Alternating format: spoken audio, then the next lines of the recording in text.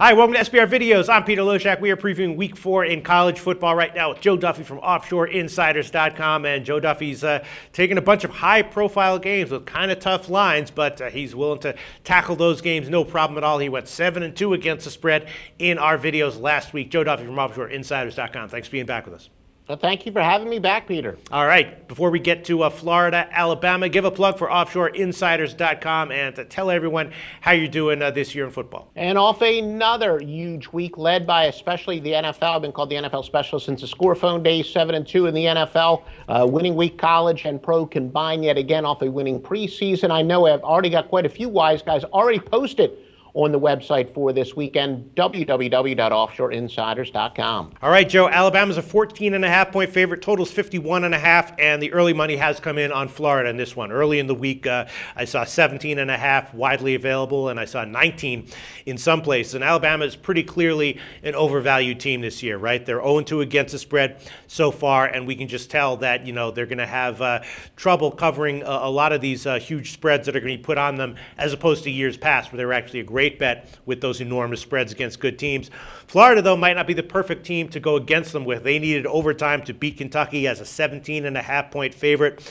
So, you know, I'm not exactly sure. Alabama has their issues. Do we want to take Florida, though? I'm not exactly sure. As of right now, it would be a complete pass for me. What do you think, Joe Duffy? I'm going to admit that I had Florida entering the year as a team that could really sneak under the radar. As we know, they were ravaged by injuries last year. I was shocked that Will Muschamp survived, but because of all the injuries they had, he was able to survive still. I think he's just a bad coach. And we saw that, as you said last week. There's no question that Kentucky is an improved team. Kentucky is kind of this year's Vanderbilt. With the previous 2 years, Vanderbilt was really that team that emerged in the SEC.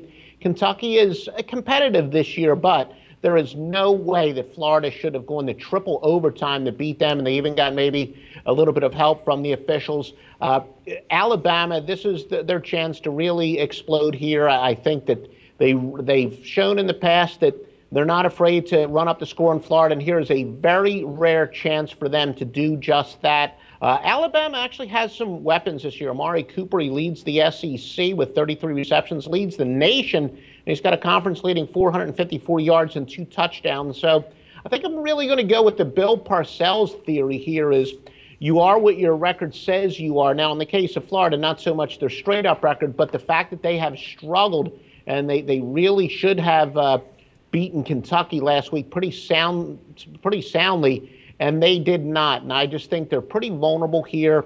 And Alabama got a little bit of a wake-up call, I think, a couple weeks ago when West Virginia gave them a bit of a hard time. Now, I wouldn't be surprised, I will say, for totals bettors, as much as I'm not a fan of Will Muschamp, I think he's smart enough to know Alabama's weakness, which we saw again against West Virginia, is when you hurry up and try a spread offense. That's how they struggle, so I wouldn't be surprised if Florida does try some new wrinkles, but still, at the end of the day, they're not quite, you know, that spread and fast snap team that West Virginia is. West Virginia was playing right in their comfort zone. I think that's why they gave Alabama a hard time here. No, I just think that Florida, you know, it's just a matter of counting down the days. Whoever has, you know, firewillmuschamp.com is going to make a lot of money this year because I think Florida is going to get the rear end handed to them. Joe Duffy from OffshoreInsiders.com recommending a play on Alabama, currently 14.5. Thanks so much, Joe.